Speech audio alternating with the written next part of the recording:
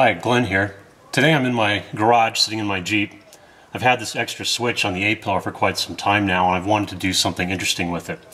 So I put some RGB LED tubes underneath the dash that light up the floorboards, and I connected the red LEDs to the switch. So when you turn the switch on, the floorboard lights up red. And then I thought it'd be really cool if I could make this change colors. So I built this device, which lets me change the color of the LED strips using this device. So let's go into the bench and see how this module works. Then after we're done with that, we'll come back out in the Jeep, install it, and try everything out. We're back at the bench now, and I have the module I built disassembled. It's pretty simple, really. Inside is a Roving Networks Bluetooth module that allows me to communicate with my Android phone using Bluetooth. Connected to that is a PIC24 microcontroller.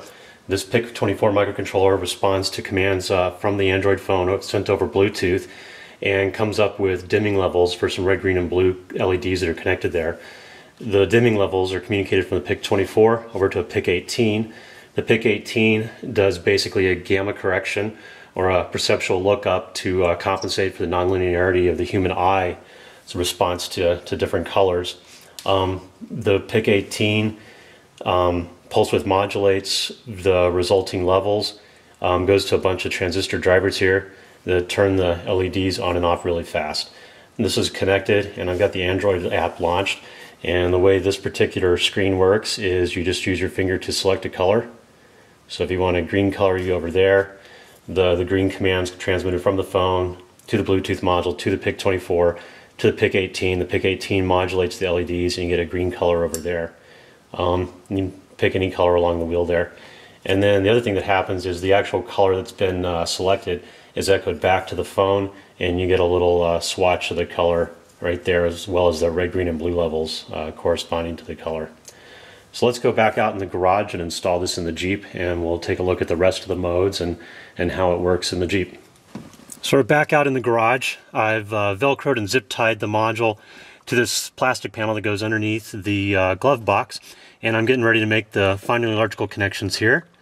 So plug that in, and sure enough, the power LEDs are blinking and the floorboard lights are red, and they're now slowly changing colors. I'm going to snap this panel back into place, and then we'll grab the phone, we'll connect the phone, and we'll play around with it a little bit.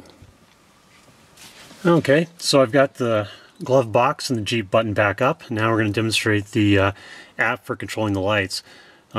Probably the first screen to do is to go to the status screen and make the connection. So to do that, you pick connect, select the Roving Networks module.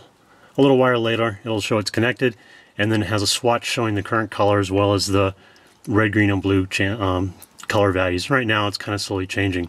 So let's go back a level here, and let's demonstrate the color wheel. And so now we can put it into a fixed color mode. And so if you want a red, you can tap red, or tap green, tap blue, or tap any of the colors in between. Or you can sit there and just scroll your thumb around until you find a color that you like. In addition to having the color wheel, and it's got some sliders. So you can go in here and you can use RGB sliders to set the color you want. And it's got a random color mode, so you can basically tell it to change random to a different random color on a different time interval, anywhere from 0.1 second, which is quite fast, to more reasonable 1 second, up to maybe once a minute. I have a color wash mode where it just cycles through all the different colors, and there's both a forward direction and a reverse direction. You can slow it down, speed it up. And it's got white with a bunch of different levels, off, half, 100%. So the other thing that's kind of cool about this is that the phone doesn't have to be connected for this to work. If you want the lights to default to white every time you turn it on, you set it to white, and then you hit the right configuration to flash. And at that point, if you didn't have the phone connected and you just turn the floorboard lights on using the switch on the A-pillar, it would come right back up to white. The other thing that's kind of cool is if you go into, say, a mode like random color, you can then go to the status thing, and it'll show you a swatch that mirrors the color of the actual lights. I guess it's probably a little hard to see on the phone here, so let's slow it down, and maybe that'll make it a little bit easier to see.